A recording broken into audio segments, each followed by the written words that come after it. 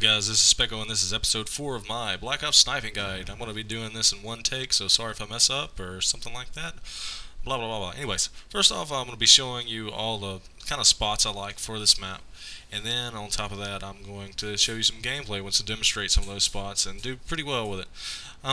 Here's one spot, kind of towards C, kind of a spawn thing. You run in there, you can see over that barrel. It's alright. You can get there quicker.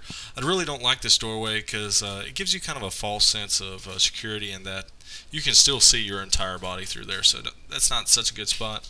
You want to always make sure if you're anywhere near this truck it is blown up. That's another thing, because that's actually a pretty good spot to come over because people spawn up towards the edge of the map right there, and you can really take advantage of that, or you can go to the other side and do towards the A spawn. And a lot of people like to get up on this crane right here. However, it's only thing it's good for me, what I think is looking over towards C, and that's it. You come out here on this ledge and everything, and you're really just out in the open and asking to get shot. Here's another easy spot to kind of watch C at. Don't pay attention to Beowulf. He's just in this game. Private match with me, kind of just chilling out. But this is probably my first or second favorite spot on the map. You sit over here in this bush, people can't see you. You can protect C, and you can see all the way down to that little wall beside the forklift where a lot of people like to try to peek over and kill people running over the window and everything. So yeah, you can see pretty much half of the map from this location. So it's a very, very good spot to go to. I very much advise it, but plant a claymore right there, or put a motion sensor a little farther down, kind of protect you, because that is a spawn right there, and people will spawn right there and come over and take you out. This wall is okay. The only bad thing about it is you really can't see anything until you jump up on top of it and stand up, and then you can get a pretty good off the spawn, very beginning of the game. You can get first blood there almost every time. Here's another spot. However, people can see you easier there than they can back there on that wall. People usually don't see you because you have no silhouette because of the dark side of the mountain, I guess you could say right there. People start spawning up there by the I guess you could say the electrical area. I guess you could say you can get up on that dish and take them out pretty easy. I do not like this little area right here, that little cardboard right there, pretty much. I know it's probably plywood. It gives you a false sense of security as well, and that it doesn't stop bullets worth the piss. This rock right here, people will spawn all over that in pretty much 3 different spots along the side of the mountain right there. So you can watch pretty easily and just kill them as they come out of their spawn. Great spot. The only thing is you have to be aware of this direction towards the crane. And that's another, you can kind of reverse the roles, because this is a very easy place to take over, in that you can just, what I do with the claymore behind me is I run and plant a claymore right out in the middle to where somebody has to pretty much set it off and they'll shoot it. Usually if people see claymore sitting out in the middle of somewhere, they will shoot it rather than just leave it alone. If you spawn over here, this is another great first blood spot.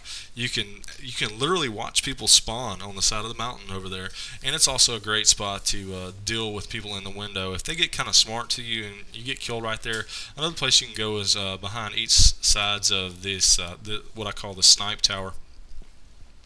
Going up in the snipe tower really isn't a good idea because you're so easily seen, and if you do lay down and you think you're being hit, you still just as easily as saying, just because there's snow on the edges to where you have to go kind of up on top of it to be able to see over. And yeah, you're not hidden up there. It's actually a pretty bad spot to be in.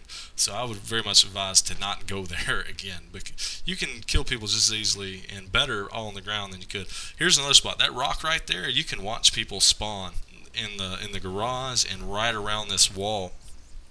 And also, it's what I use to counter snipe from up to my right towards the I guess you could say the crevasse or whatever it's called up there. And whenever a lot of people like to go sit right there.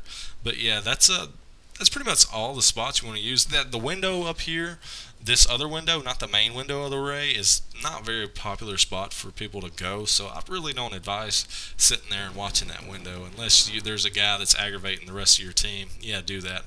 As far as going into the array, I think it's suicide for a sniper, so don't do it for the most part, because it's such a popular area, and you're going to be getting unless you've got somebody to help you out and watch both sides of you, you're pretty much screwed. So, and whenever you come up to this window, you're easily seen from a good fifth of the map. So just don't do it. Stay out of the array if you're a sniper. If you've got an assault rifle or something, more power to you. Go ahead and do it. But man, it's difficult to snipe from in there. And this little that little window right there is only for certain situations. But yeah, that's pretty much it for this map. I see a lot of people get up here on these barrels and hop up here on this truck. This is a very bad spot. Stop using it.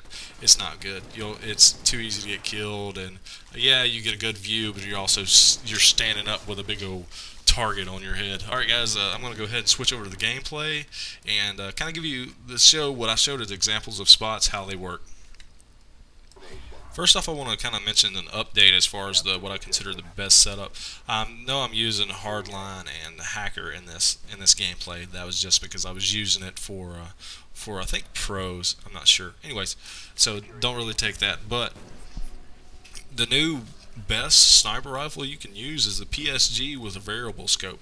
That's because it can do the same damage essentially that the L96 can. However, it's a semi-automatic and it has, to me, better recoil. So you can pop off multiple shots, and it does seem to hit on target more than L96, which is really nice. I mean, it's not like this game, sniping, as hard as it is, you need to do everything you can to make it easier.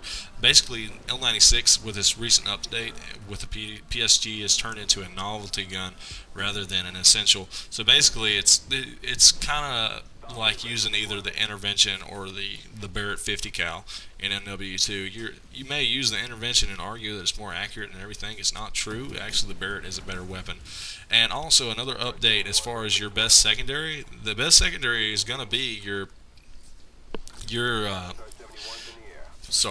Python dual wield, because that thing beast. It rivals to me the effectiveness and how you use it of the SPOS, because those you don't have to put steady aim on, and if you got decently fast trigger hands, man, you can beast anybody down within 15 feet of you every time. And if somebody's farther away than that, you need to kind of control the situation in that they're always farther away from you than that. And also, like I said, if you get the chance, pick up somebody else's weapon. And right here, I'm just trying to get myself killed so I can start my streaks all over again. That's why I'm running out through there.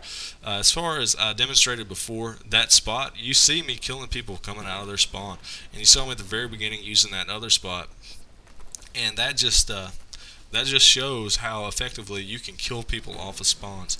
And as if you're wanting to rack up kills and everything like that, I would advise to use domination. Play ground war domination.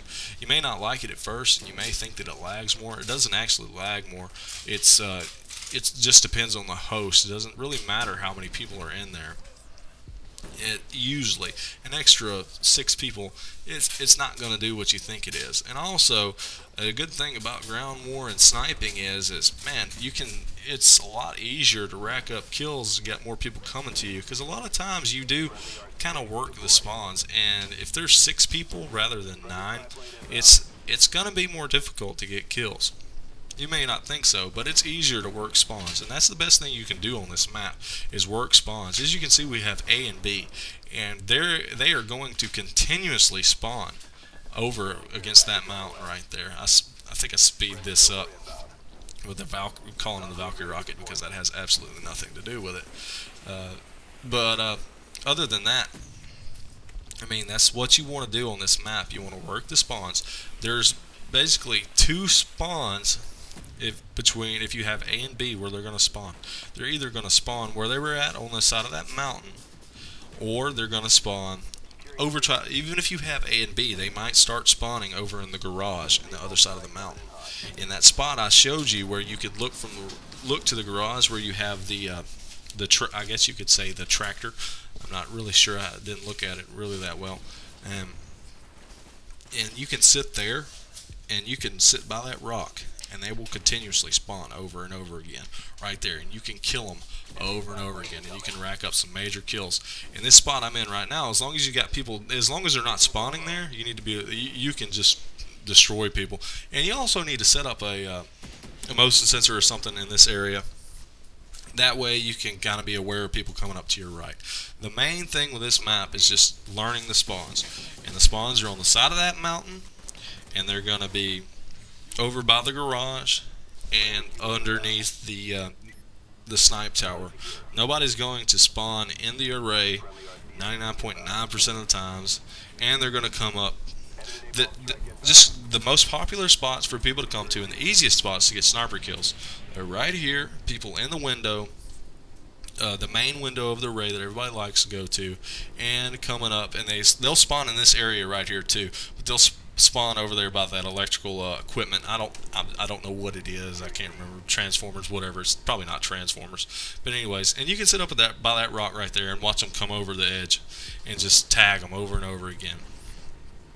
But that's the main things to know about this map, is just control the spawns and use pretty much 3 spots. You want to use 3 spots. You want to use this one. You want to use the one. Well, I guess you could say 4. You want to use that one I was just using, which you can switch back and forth. You can either watch toward the backside of C and the backside of the array from that area, or you can watch towards A if you. And I'm sorry, I'm messing up a little bit here. And you can kill people spawning back by this garage from A. You can kill people up there towards where the transformers are, spawning on the mountainside from C.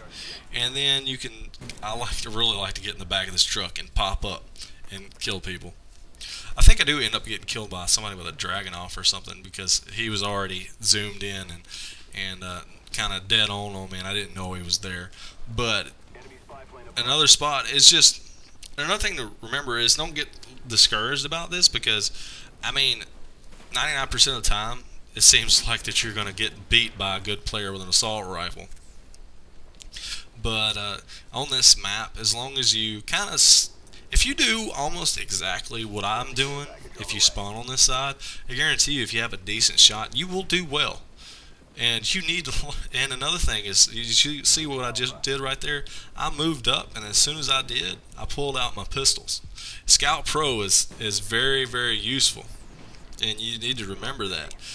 You don't want to use sleight of hand. I'm sorry, sleight of hand and everything else. Scout just helps out a sniper like crazy, because if somebody runs up on you out of nowhere, you don't have to worry about trying to pull off what, quote unquote, quick scope or a no scope or something stupid like that. That in this game pretty much relies on luck. You can just whip out your pistols just as fast as you can, or if you picked up somebody's Galil or you picked up somebody's FAMAS, something good, then yeah, man, it helps you out, and also it helps your accuracy. And you can sit there, if you know somebody, a lot of times if you shoot at somebody and they're close to cover, they'll drop down in the cover and they'll wait just long enough to where they think that you won't be able to hold your breath. And since you've got Scout on, they're kind of screwed. So instead of them dropping down and popping up 3 seconds later, and you're not going to hit them unless it's just pure luck, you can dead on right in their face. And I think it's with Scout, it's if you listen to when you breathe and you're holding your breath, I think it's 4 heartbeats you'll hear, and then after that 4th one, you're out of breath. And that's something to remember. And also, I love this spot. I love this spot because you can watch towards C and you can watch towards A. And this was and again, man, I just need to stress, don't get pissed off like I do about if you have your reticle, your crosshairs dead on somebody's chest and you pull the trigger and it doesn't hit. Don't get mad about that. That's just this game's hit registration. Sometimes it's lag, and sometimes it's just because you didn't hold your breath long enough, and sometimes you can't, which is stupid. I don't think that you should have to personally, I don't think you should have to hold your breath for 5 seconds to hit, considering in real life, if you hold your breath for 5 seconds, you're not going to hit because you're going to start shaking. The longer you hold your breath, the less accurate you're actually going to be, which is kind of reverse to how it is on this game, because you start getting a little uneasy whenever you hold your breath for too long in real life. And it's supposed to be a natural thing. You hear on here where the guy goes, and holds his breath, that's completely opposite of what you're supposed to do in real life, because it'll actually, your heartbeat will actually make your gun jump a little bit at long distance. But anyways, that's enough of me complaining about the stupidity of the game programming with this. And I know I've said before, well, this is a video game, blah, but some things are just absolutely retarded. I think I went, like 45-3 or something like that. I don't know. All right, guys, I hope this helps you out, and I'll be putting out my next one pretty soon, and peace.